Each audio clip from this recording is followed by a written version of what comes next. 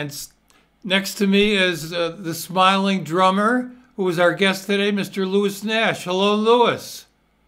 Hey everyone, good to see you, Brett.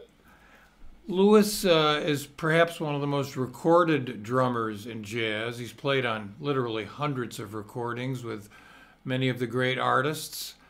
But since the pandemic, he's returned to his native Phoenix and is teaching at ASU. Are you enjoying the teaching experience, Lewis? I certainly am. Thank you. Great to be here with you. And yeah, for me, um, at this stage of my life and career, it's very fulfilling for me actually to be able to be here and share some of the many varied experiences I've had over the years with some of the students. So I'm enjoying it very much. Well, your students are very lucky to have such an experienced, well-spoken teacher, for sure. Uh, Lewis and I were talking about this yesterday about how in the old days, musicians would get their chops together and if they were lucky would join the Jazz Messengers or Cannonball Adderley or maybe Miles and learn from their elders and the elders would pass on the knowledge and the young people, the young musicians would learn and move on. Now, Lewis, what after you didn't really start as a jazz drummer, but your first major gig, you went to the University of Betty Carter. Could you tell I us about certainly that? did. Tell us about Yeah. Betty. Well, the way that came about was I was a student at Arizona State University at the time in the late 70s, early 80s. So I believe it was probably 1980 that Billy Taylor came to Phoenix with his trio. And so playing drums in that trio was a gentleman by the name of Frederick Waits. And so Freddie Waits, I went to listen to the performance and I had an opportunity to introduce myself to Freddie Waits. And I was, of course, very moved and taken by the way he could control the drum set in that situation, and his creativity, his solos, and the things that he was doing in the context of the group. So I inquired about studying, and up to that point, I hadn't had a drum set teacher. So this would be my first kind of formal uh, regular drum set study. So he agreed, and I went to, so this was the summer of 1979, actually, to be exact. So in 1979, I left Phoenix that summer and went to New York City to study with Freddie Waits. And after that, I came back, of course, to go back to school. And in 1981, Betty Carter was looking for a drummer, and of course, Freddie had a relationship with her. He's one of many great drummers who went through Betty Carter's band in some capacity and for a certain length of time.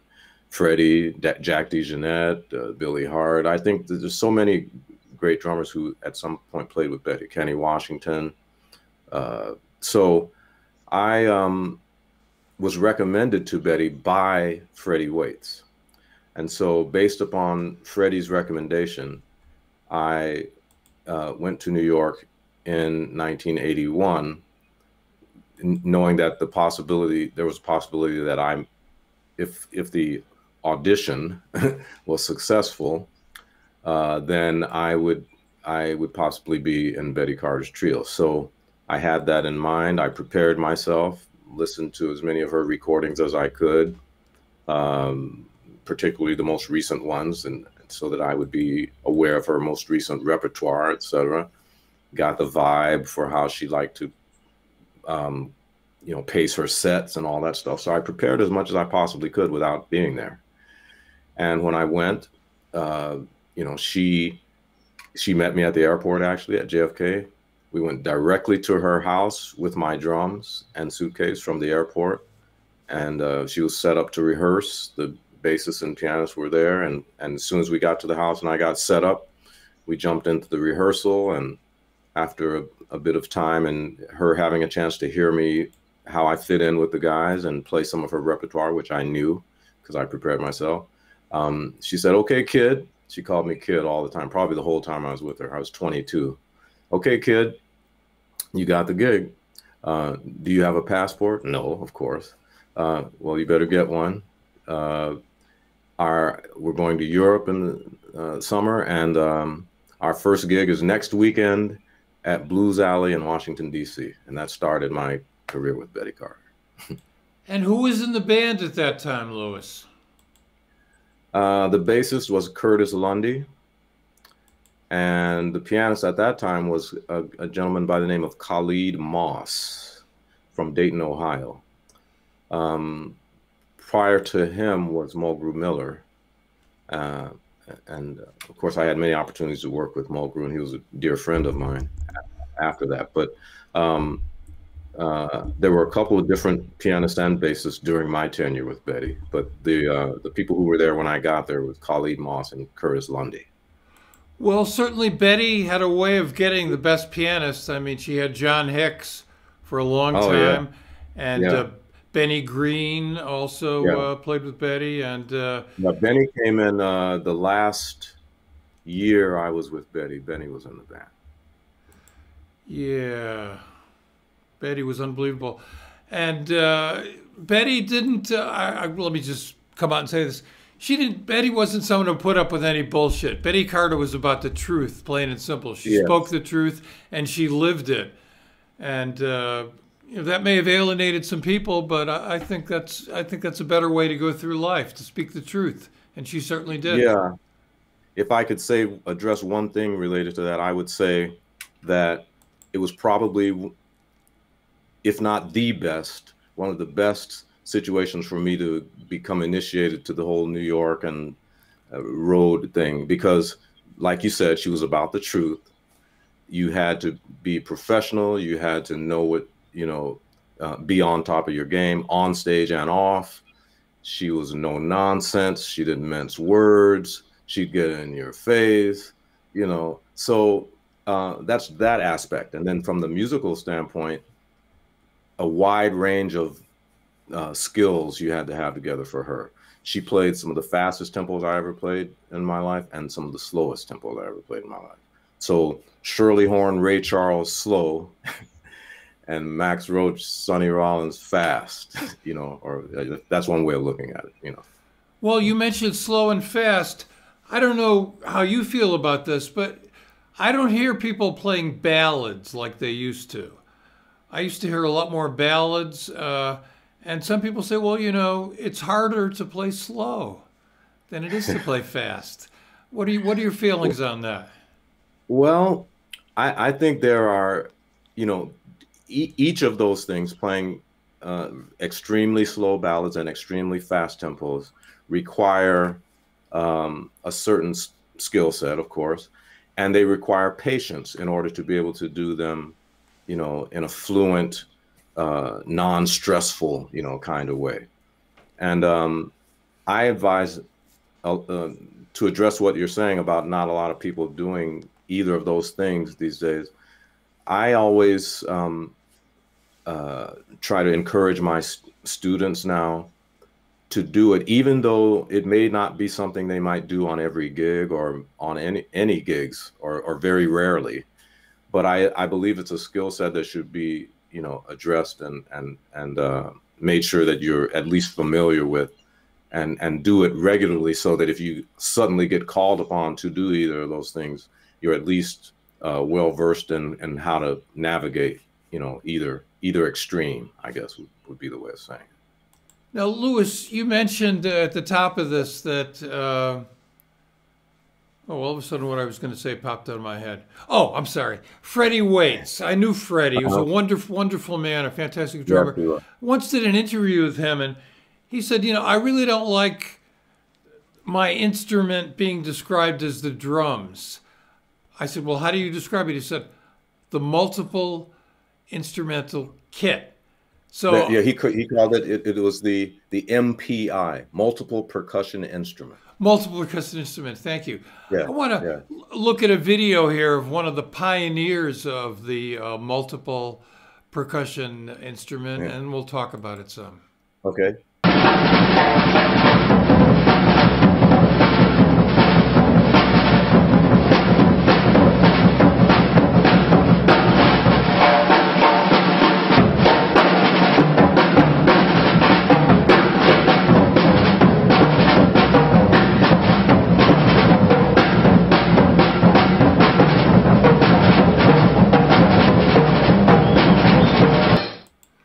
Yeah, that was from an old Jazz at the Philharmonic, and amazing, Papa Joe. You know, never ceases to blow. I must have watched that clip of 50 times, and it never ceases to blow my mind.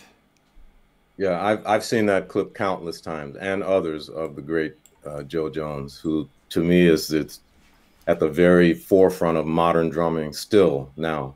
You can, in that solo alone, you can see all the techniques that we all use still now, you know, in modern drumming, even if it's a contemporary jazz group. Several of the things he was doing are just a part of the jazz drumming vocabulary, you know, an integral part of it. So one of the greatest to ever sit behind a set of drums, pick up sticks, pick up brushes, just, you know, everything's there. You know, one of the comments was that he always had a smile on his face. I mean, there was a certain grace to Joe Jones when he played. I mean, he was a performer, you know, but it wasn't sensationalized or anything. He had his own way of playing the drums, and it came through. And certainly we had another comment here that Joe Jones, Walter Page, Freddie Green, Count Basie, the greatest rhythm section in the history of mankind.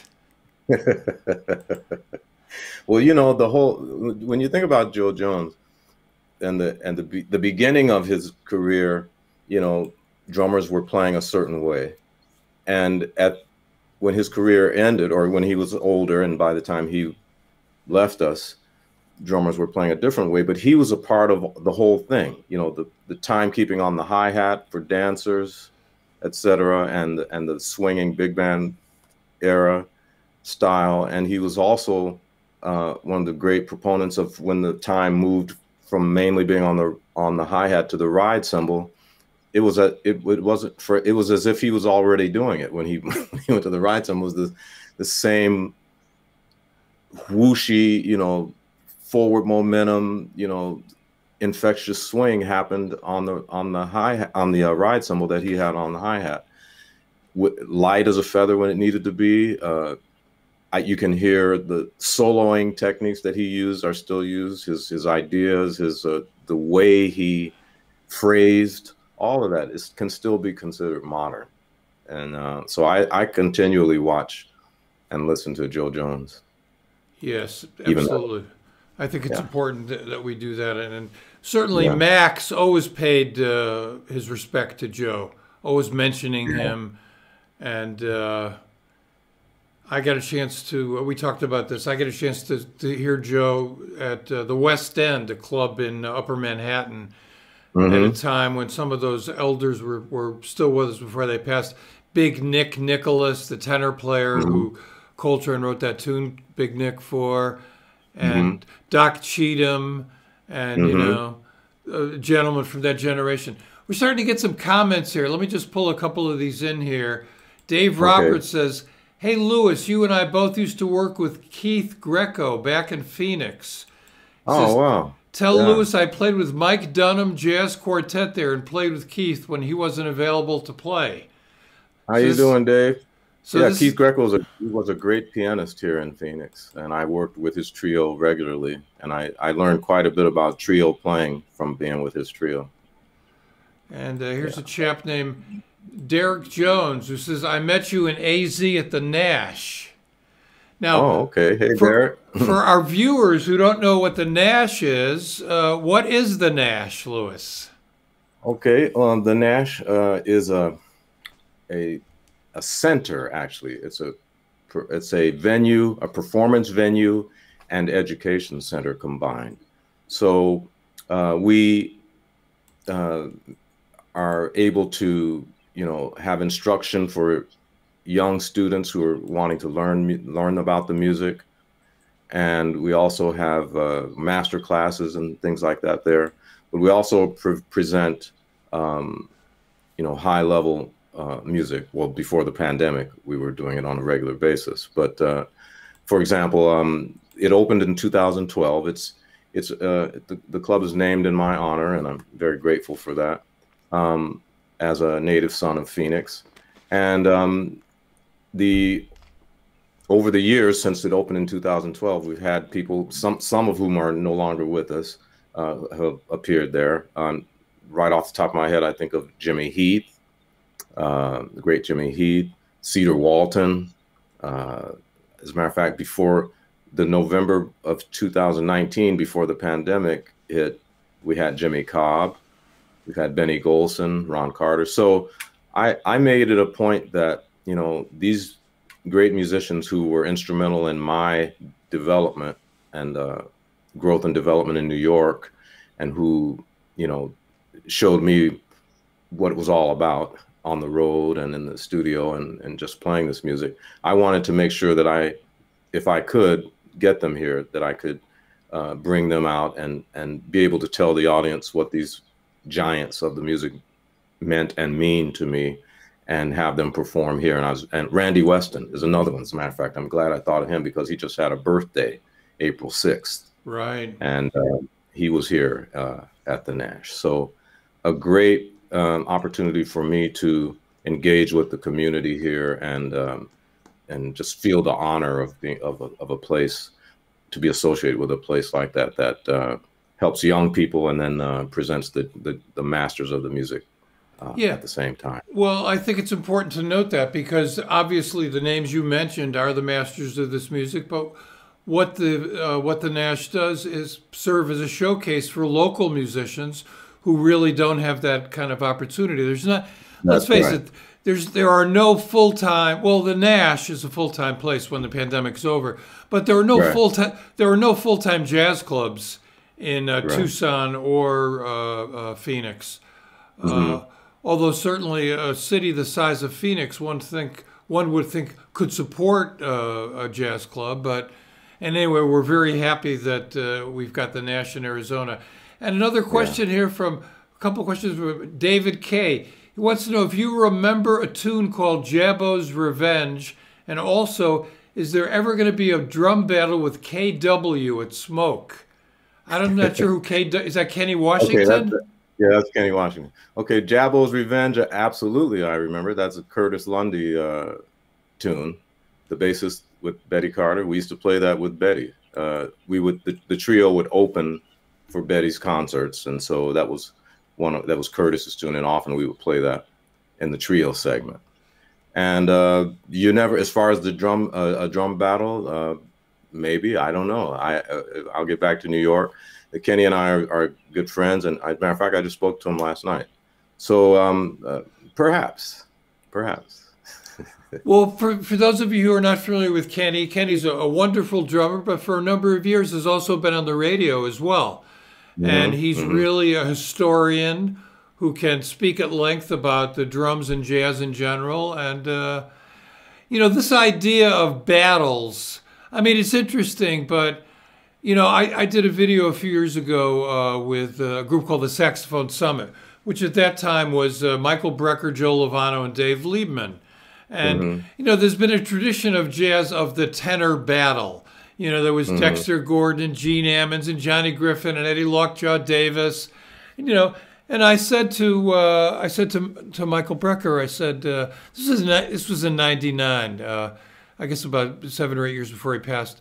I said, is it like a battle between the three of you? He said, no, man, not at all. This is an opportunity for us to play together and inspire each other.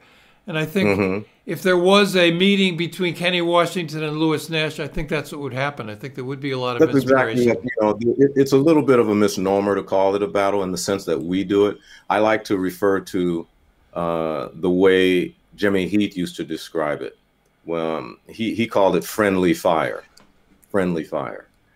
So again, the whole idea is inspiring each other and just helping the other person involved in this presentation to rise to their highest level. That's the way I look at it. So battle may not be the right word for it necessarily, because in the sense that we do it, it's as Jimmy Heath said, friendly fire. Yeah, absolutely. Now, I want to go to another one of our masters here, jazz masters on the drums. I apologize for the quality of the video, but this is a man that we love, and I want to hear what Lewis's thoughts are. I'm talking about none other than Philly Joe Jones.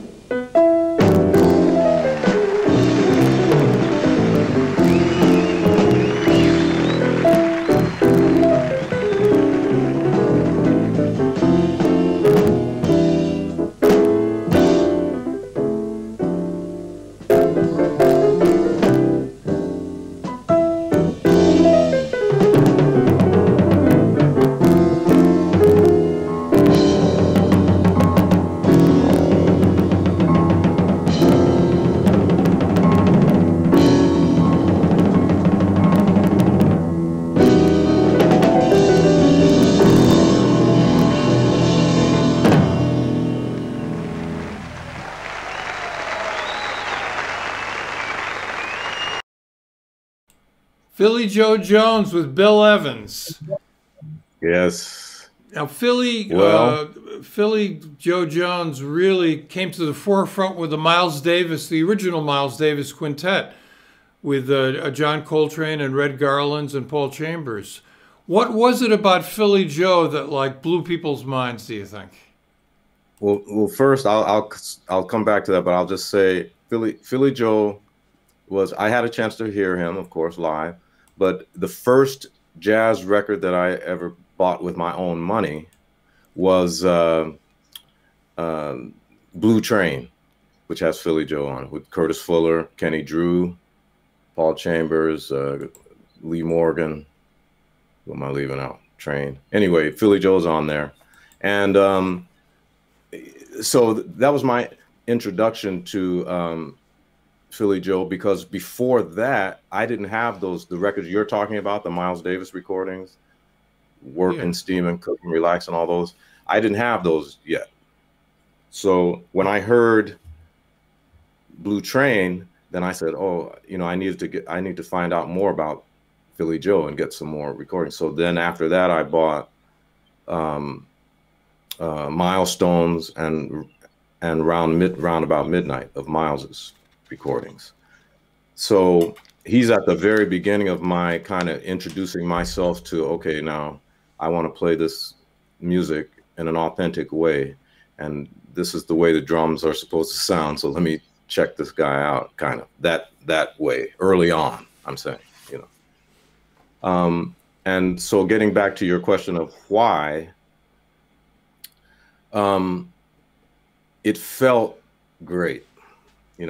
It just felt, you felt motion, you felt forward momentum, you felt ebb and flow, you felt dynamic contrast, you felt, even if you didn't call it that or know what it was, you were hearing orchestrating going on, shaping of everything. These are the kind of things that were going on. That's why, I was playing for my class I teach at Arizona State University, and I was playing for one of my classes, of a master class of Mulgrew Miller, talking about drummers and how they orchestrate. And he was, at that point, he wasn't talking about Philly Joe, he was talking about Art Blakey and Tony Williams, but because he played with both of them. But just Philly Joe is an example of what Mulgrew was talking about, which is, even if it's just the melody, before you even get to the solos or his solo, just the things he would play in shaping the melody would be, just something you'd want to remember and make note of. So those are some of the reasons why Philly Joe is so, at such a high level in the pantheon of jazz drummers, I'd say. Absolutely. Oh, we want to welcome some fellow musicians here. I'm talking about Mr. Joey DeFrancesco. He's in the house today. Hey. All right, Joey. What's going on, man? Joey and Lewis have been doing some live sessions, some streaming from the Nash. We're going to play that at the end of the show, just the two of them, organ and drums. And also our friend Jimmy Green is here today as well. All right. Yeah. James Green, little Jimmy Green. Yeah. My man. All right. Good to see you. Thanks, Jimmy. So following up here, one of our viewers says, Philly Joe revolutionized the language of the rhythm section. Do you think that's true, Lewis? He contributed to revolutionizing the language. I mean, I wouldn't say he did it alone, because, the rhythm section consists of more than just the drums. So, of course, what Paul and Red Garland and others who played with Philly did is a part of that. They had to do certain things on their instruments to go with the things that he was doing that were new or revolutionary, so to speak. So I guess you could say that in a certain sense. Yeah. No, I want to go to a track here, the final track by another drummer. By the way, we'll be playing something from Joey and Lewis to close out the show. But I'm processing this thing of what makes a good drum solo. So I want to play something by a master, and we'll talk about that. Okay.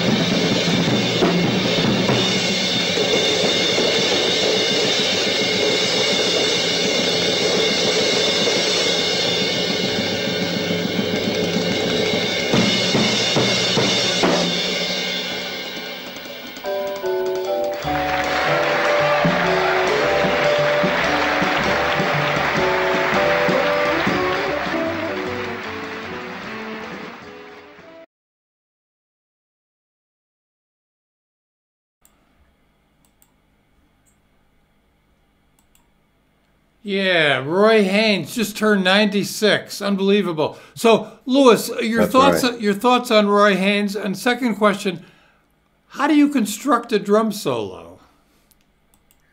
Okay, so I'll start with the great Grandmaster Roy Haynes, as you and others in the chat have said, 96 years old and still with us and creative and just a guiding light for creative drummers and musicians, all musicians, I would say.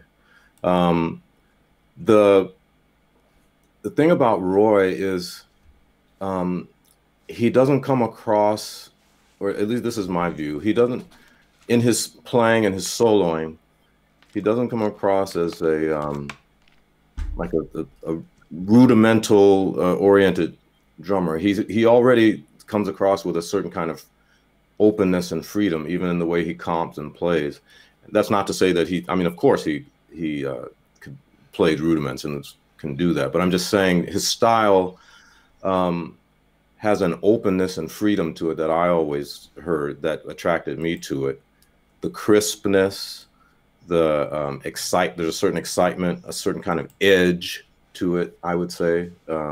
Sometimes, you know, as everyone knows, talking about music is so difficult, finding the words, but I try to find the things that'll give you maybe a closest touch with how I hear him. He's someone who is daring, you know. So for me, when I think about Roy Haynes, the word freedom just comes to mind. You know, of course, his time was great. The same as with Philly Joe, it feels great.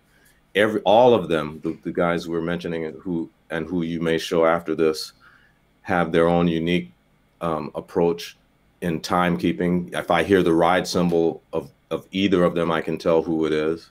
You know, if you play just the ride cymbal of Kenny Clarke, Max, Roy, Elvin, you know, Joe Jones, all these guys, generally there's a certain way each of them approaches their timekeeping and the sound and the way that it projects off the cymbal. So I can tell about, of course you can get other clues from the stuff going on with the other three limbs, but I'm just saying that's a unique thing. If you hear Art Blakey or Max or Roy, you can get an identity clue from just the ride cymbal.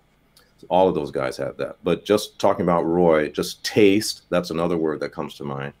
And that's a word that Freddie Waits used to use with me all the time in our lessons. You know, Nash, you got to play with taste. You got to have taste. So that's what makes me think of what I think about when I think of Roy. Just masterful creativity and freedom, you know. Now, talking about drum solos, you know, we could do a whole hour on just talking about the varied approaches. Now, as we noticed with the Joe Jones solo you showed, with the Philly Joe Jones solo, and with the Roy solo, all of the bands kind of stepped aside. In one case, they had left the stage, but basically the spotlight's on the drummer to have the freedom to create.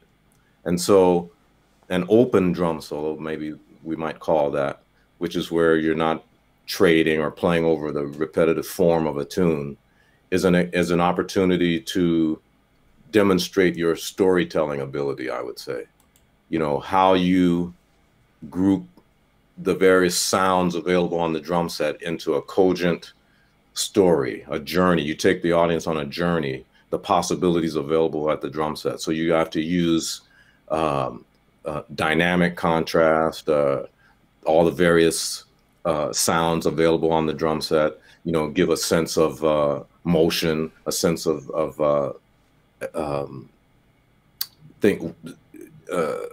wondering what's coming next. Because of what you're doing, you create a suspense, I guess you could say. And so the ability to tell a story on the drum set is key in creating an effective drum solo, I would say. Because a drum solo could also just be a cacophony of noise, and you know, you might, in some solos you might as well just throw a whole bunch of sticks up in the air and let them fall on the drums. You know what I mean? So phrasing and all of that kind of stuff is important. So Absolutely. Well, we're getting near the end of the show here. A viewer posted an interesting comment that I think has a lot of validity. This is from David. He says, Lewis, thank you for your continued contributions to music. You never stop inspiring us. I've learned a great deal from watching you live as listening to your records.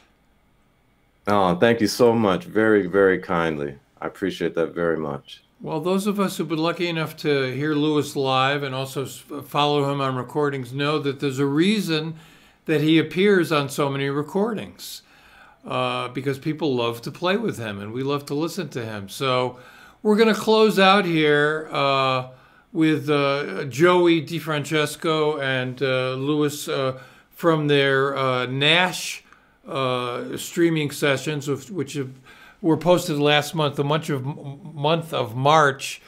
They had one concert a weekend. Hopefully there'll be more. Before we go, any closing words, Lewis?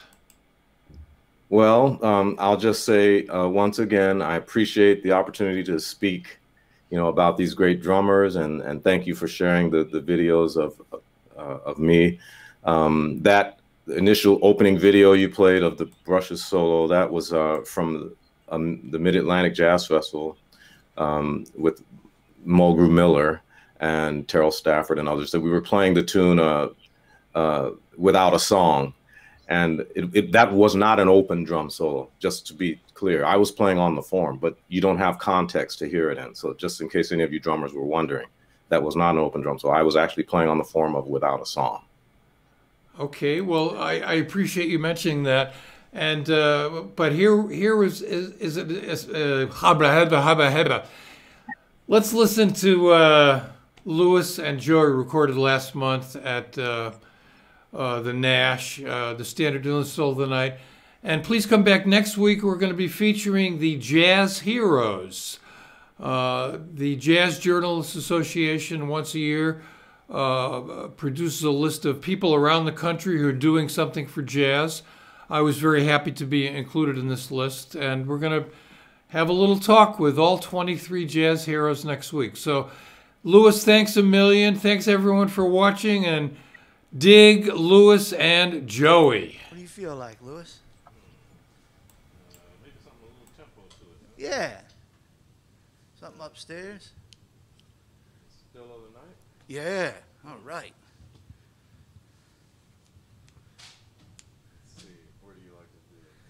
You can do it like up here. Right on it. Okay. 1, 2.